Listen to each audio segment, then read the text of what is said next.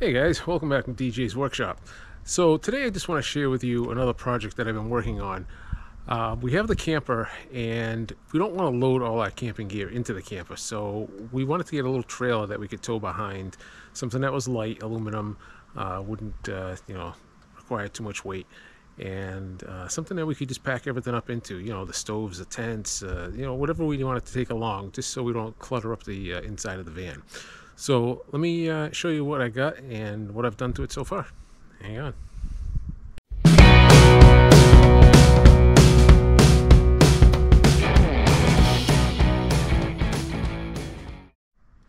Okay, so this is what we picked up. It's a 4x6 trailer. Like I said, it's all aluminum construction, so it's pretty lightweight.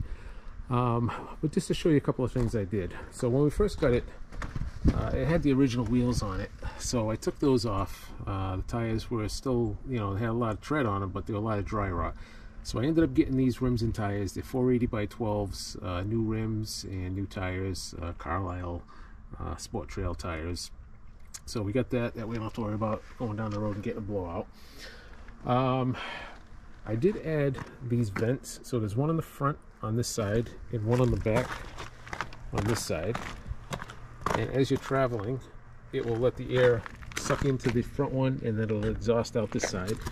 This way it'll keep the air circulating inside and it'll keep things dry, and you won't get any mold and stuff in there.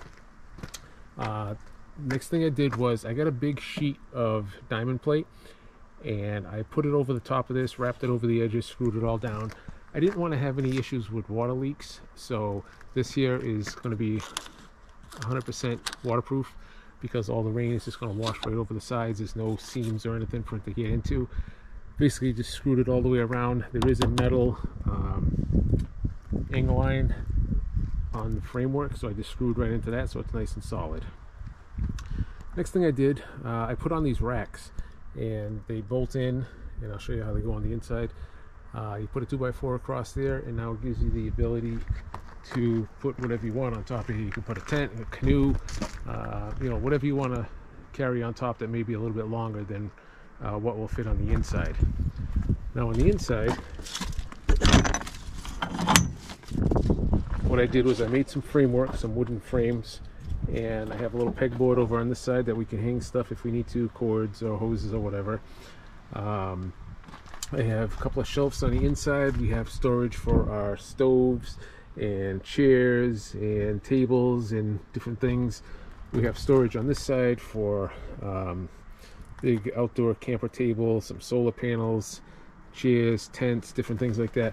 So we got plenty of room on the inside now, and there's still plenty of room left in here.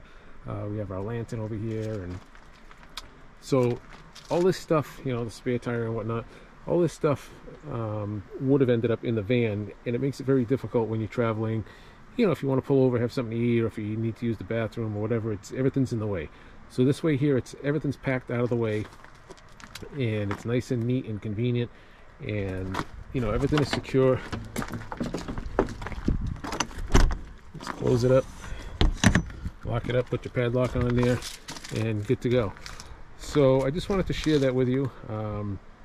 If you guys have a camper van and your thing is cluttered, I see plenty of people at the campgrounds and their vans are just chock full of stuff. You can't even move inside, and I don't know how they can deal with that.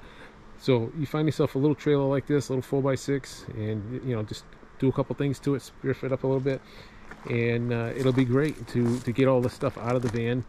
And this way, when you're not camping or whatever, you don't have to take everything out of the van and pack it back in the garage or whatnot. It's all right here, all nice and neat. You want to go, you just hook it up, you go, everything's right there for you. You come home, you unhook it, you park it, lock it up, it's all set.